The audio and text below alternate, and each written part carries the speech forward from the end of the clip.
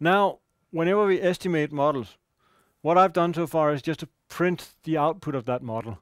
But in practice, there's much more information in here. So the model object is a list of these 14 elements here, contains the coefficient, the estimate of sigma square, and the mask for the parameters, the log likelihood, the AIC value, which model we're looking at, all the residuals, and so forth.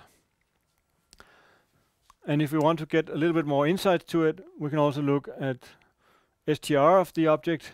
Then we can indeed see the coefficients up here that we estimated with their corresponding names. Spend some time looking at this example if you have it. But it means that we can easily do a log likelihood test. So we had the ARMA 2,1 model versus the ARMA 3,1 model. What is the difference in likelihood? Well, the difference is 50. That's a big difference in that world. But what we have to look up, we have to look at the chi-square distribution. And the test statistic is -2 times the difference in log likelihood. And we have to compare it with distribution with the number of degrees of freedom equal to the number of parameters that are different. So we have one parameter difference in this case. The probability that we get out here of being below this is a 1.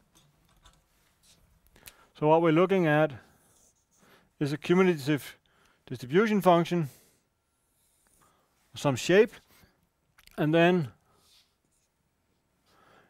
it converges to a 1 here. And now what we're asking for is to say, what is, looking at this quantile here, what is the value that we get there? When we get close to 1 there, we get numerical issues. So what we care about is not what we have to the left. What we care about is what we have to the right. We want the upper tail, so to speak. So instead of calculating 1 minus 1 equals to 0, what we could do is to use the cumulative distribution function for the chi-square function, and then specifying everything as above, but say lower tail equals false instead of true, which is the default. Then we get a p-value here that is 10 to the minus 23rd. So in practice, it's 0, but it's never true 0. So consider whether you want the upper or lower tail whenever you're using these distribution functions. It's much better that you use lower tail equals false than to say 1 minus the lower tail. To do the S-test, we can take the sum of the residual squared for the two models. First one has 4 parameters, second one has 5 parameters, and then we can calculate the usual F statistic, get 123. It's the difference in the sum of squares divided by the difference in number of parameters, normed by the sum of squared residuals divided by the number of elements in that sum, or degrees of freedom for that. Then we have to look it up in the F distribution, the statistic, the two different degrees of freedom, and again I will use the lower tail equals false argument out here to get it all in one go. Again, I get a p-value that is 10 to the minus 23rd. So it's not exactly numerically the same, but we are out there where it really doesn't matter. It's so significant.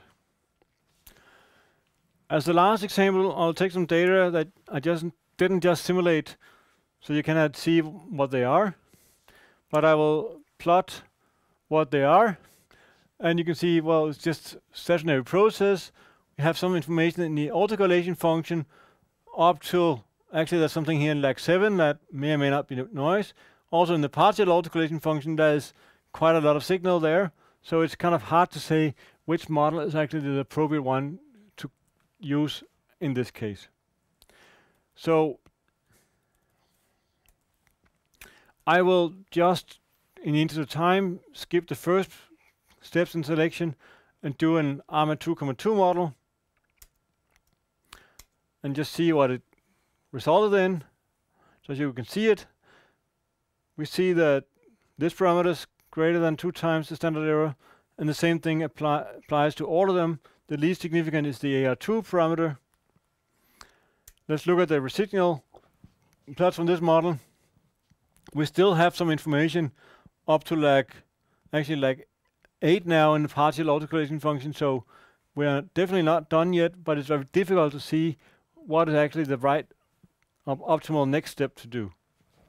You can say that there's something in the ACF, something in the partial ACF, so we cannot say. Now I will just do an experiment where what I do is first to estimate an ARMA 2,4 model and then an ARMA 4,2 model. Let me just show the output of it as well.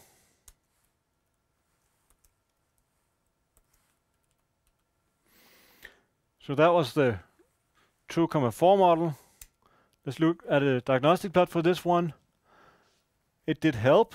We still have some stuff left in the partial autocorrelation function, but look, the numbers here are not so big anymore. Now let's do the ARMA 4,2 model. And the diagnostic plots for this one, it sure did help a lot in the ACF, and likewise in the partial autocorrelation function, there's nothing there. And now the young box test statistic is also saying that we can actually confirm this is white noise.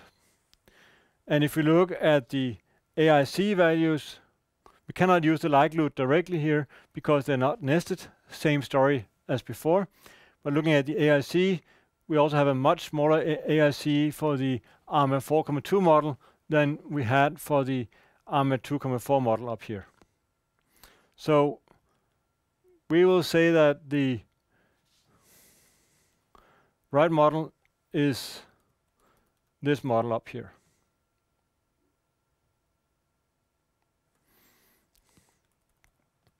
Let me skip that one there.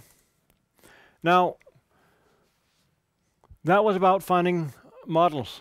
And I know I've been skipping some steps, and sometimes there's no unique way to find the optimal model. You just have to try a number of models. Sometimes you can do brute force methods and try a lot of models and figure out which one is the best. One important thing is to go, before doing too much testing, you want to go to a high enough order to make sure that you kind of get the correlation structure somewhat resolved. Don't expect for real data to have pure white, to have something that is as beautiful as this, but do make sure that you have something where you do not have too much information. If the young box test statistic is well behaved, you can say then all the other test statistics that we usually do for testing parameter values are typically also well behaved, even if things are not completely white.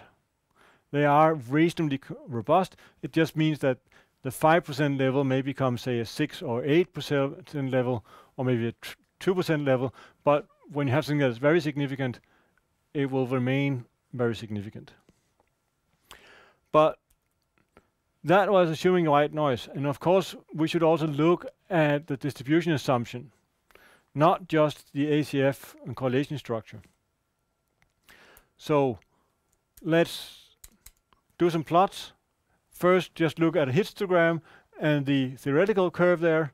It's not the most informative plot, but it's nice to just have a look at. What I think is more informative is to look at the QQ plot with a QQ line on top. And in this case, it's very beautiful, actually more beautiful than you should expect. But sometimes you're lucky, so enjoy that. Just for curiosity, let's just plot. These are actually the residuals. And now if we just simulate a white noise process, well, we can also see that that's the same. You can do this kind of a volley plot where you just plot, but I mean, do that not in the report, but do that for your own sake sometimes. Plot some white noise signals just to see how they should look like, so you get a feeling for what they are. In this case, I mean, the time series is so long that even when you zoom out, show the whole thing here, well, you can still not distinguish the actual observation one by one. It's just a lot of noise, which is fine, which is what we want.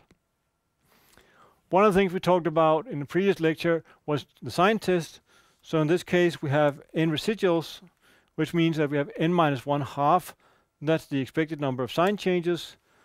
And the standard error of that, well, that's in a binomial distribution. That's n times p, the variance is n times p times 1 minus p. So that's, in this case, n is n minus 1. And then p is 1/2. And that means also 1 minus p is 1/2. So that means we just divide by 4. So we get a 95% confidence interval to have between 816 and 983 changes. So how many do we have? Let's just store the residuals in a vector called res. And then how I find the number is by taking all but the first, multiply that by all but the last residual. So I take the series and shift it one lag here. Then when I multiply these together, if the sign is the same of both numbers, then it did not change. If they are negative, then they have opposite signs. So I count how many of those have a change in sign. And I get 885, which is well nicely in the middle of this. Rather than doing, you can say, your confidence interval yourself by doing the normal approximation, you can also use the binom.test function to do it in the appropriate binomial distribution. In this case, the number of observation is so large that the normal approximation is very, very good. Again, you need the number of sign changes, and you need the number of potential changes here. And what we get is that we got a probability of success of 0.49. It's just dividing the two numbers. And then we get a 95% confidence interval for that, and that includes 0.5, and thus we can not reject that they're independent by this measure. We already did the Young box test as part of our regular plotting, but here's just a different way of doing it, or manually. So we take the autocorrelation function, that argument.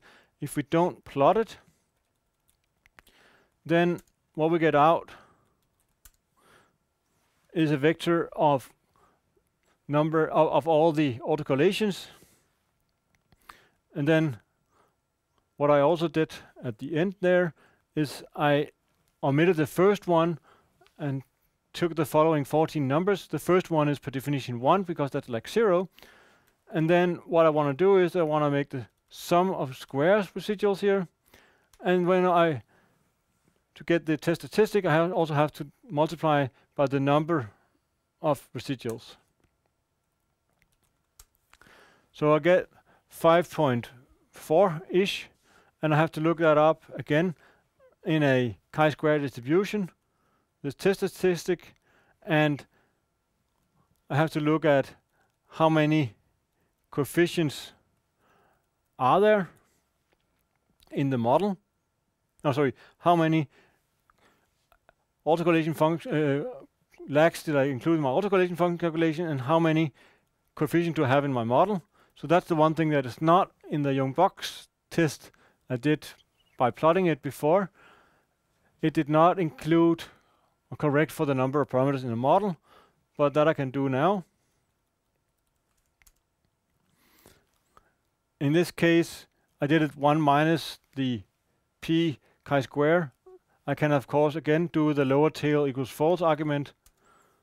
In this case, since we are very far from 0, we cannot see the difference between the two, but it's just to underline, it's always better to do this. Now, let's just look at the parameters that we estimated here. We can do the quick brute force test of significance. First, saying that let's start from one end for the autoregressive parameter here. 0.49 is much greater than 2 times 0.06. Almost similar for the AR2 model.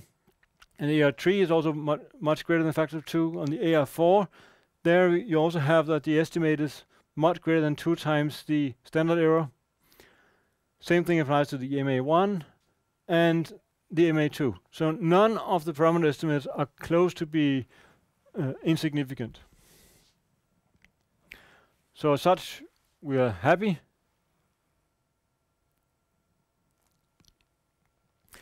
Now, what we will also do is to look at the cumulative periodigram, first just for the data, just to see what it looks like, and then we will do it for the residual as well, and see that for the data, what we have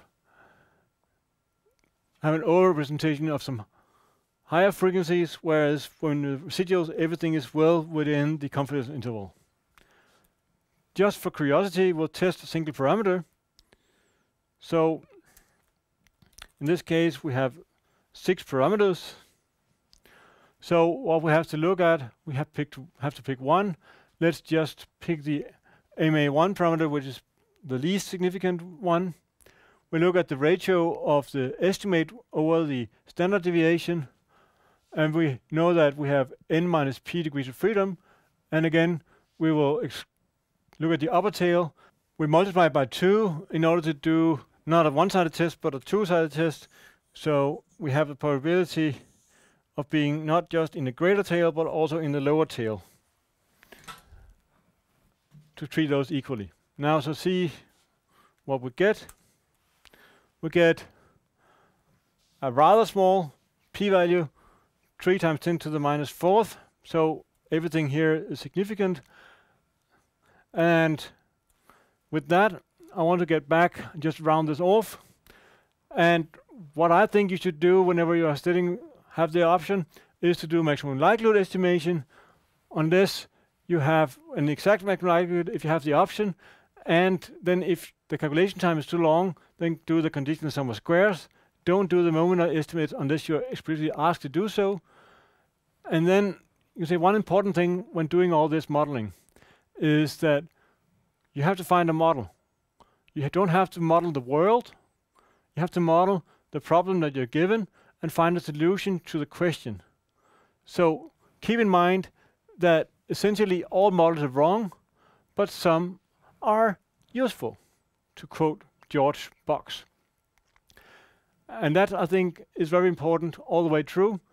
Don't expect that you can always find a perfect model. Find a model that is sufficiently good to what you're doing. Thank you.